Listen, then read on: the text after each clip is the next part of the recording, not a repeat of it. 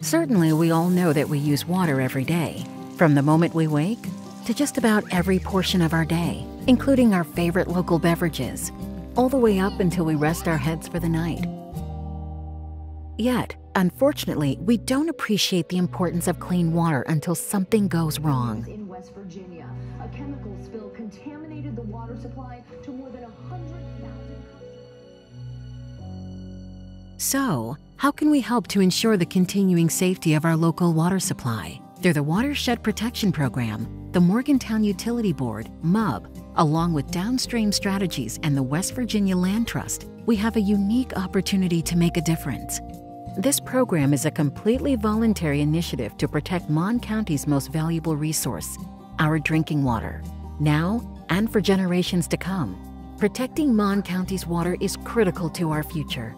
Learn how you can make a difference today.